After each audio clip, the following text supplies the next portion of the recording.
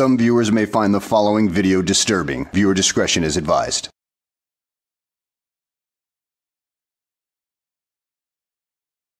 Welcome back to the channel, guys. In today's video, we've got the angry vet who is apparently on the run because he didn't know about Maryland's wiretapping laws. Oh boy, I warned certain frauditors about this on some of my videos that it may come back to bite them in the ass. But you know what? You only have yourself to blame, dude. You should have been doing your research instead of acting like a complete dumbass, and now you're gonna pay the price. So, let's all sit back, relax, and enjoy watching this idiot squirm like the little punk he is. Okay, TAV family.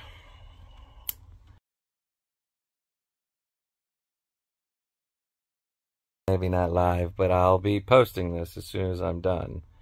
From an undisclosed location. Yeah, I'm sure you're in an undisclosed location in a cabin located beneath Area 51, am I right? Because apparently... Oh, here, hold on, let me show you. I'm at the cabin.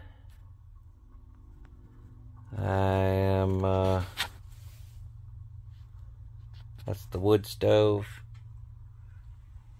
and, this is my current situation.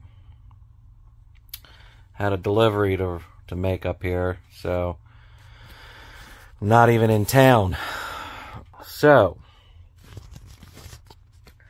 apparently, the VA hospital has pressed charges against me. Yeah. I got a phone call while driving up the road today from the Cecil County Sheriff's Department. Told me I had a warrant for my arrest. That the VA hospital has the sergeant of one of my videos, I'll link the video, charging me with disorderly and wiretapping. Yes, wiretapping. Yeah, now you're learning the real laws instead of going around showing misinterpreted versions of what is supposed to be laws. So enjoy the consequences of your stupidity. And disorderly. I asked him what it was for. He said the VA hospital is charging me with wiretapping and disorderly, and I said, are these federal charges?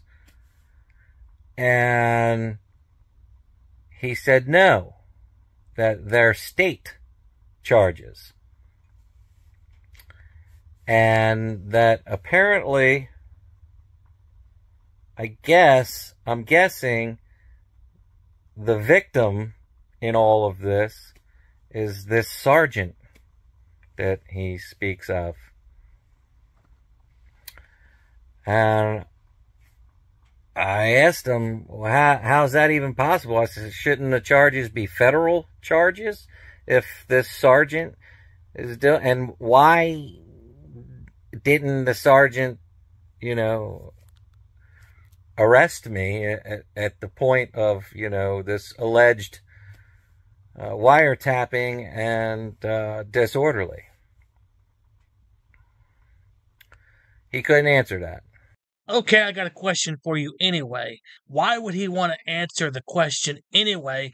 Because, if he gets the answer wrong, he's in trouble legally. And second of all, you frauditors are known to twist the words of people on camera to suit your own narrative. He said he just wanted to make sure he was protecting my rights, that he knew I was a First Amendment auditor and he knew that I had just been at Northeast Police Department and that I was at emissions and yada yada yada, and he made out that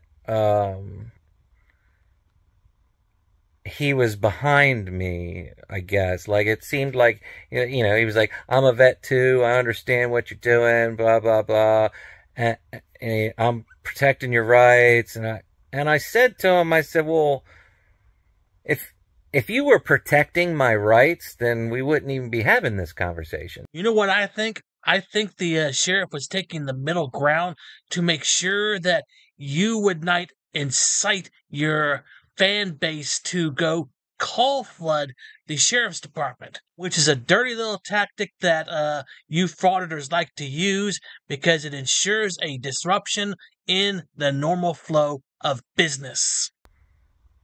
Right? I mean, it's just a guess. And he said, well, that's an ignorant statement. So I told him to mail me this warrant that he has, and get it in my hands so I can give it to my lawyer, and my lawyer can take care of it. You know, I hope they can track the signal of your cell phone right there that you're recording with so they can come in and serve you the warrant on a Friday evening. That way you'll spend the whole weekend in jail before you go up to a judge. This is disconcerting, to say the least. I don't know. A lot of questions, really. Like, I mean, the alleged victim even told me on camera that I was not breaking any laws. You watch the video for yourselves and let me know what you think.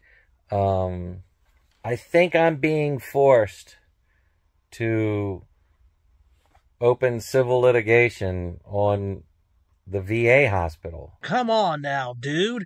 You claim to be a veteran, which means you share a brotherhood with everybody in the military, not just your branch, but everybody. And now you say you want to sue the Veterans Hospital over this, which means it'll take away monetary resources to help your fellow brothers out who actually need assistance with medical bills, medicine, and everything like that.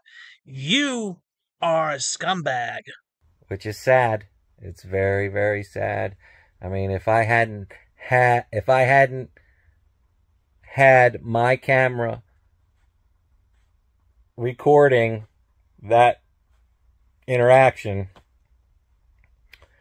they definitely would have got away with not servicing me. Well, now, I think that if you had acted like a normal person and walked in there, you probably would have been serviced just fine, but you had to go in there and cause a disturbance.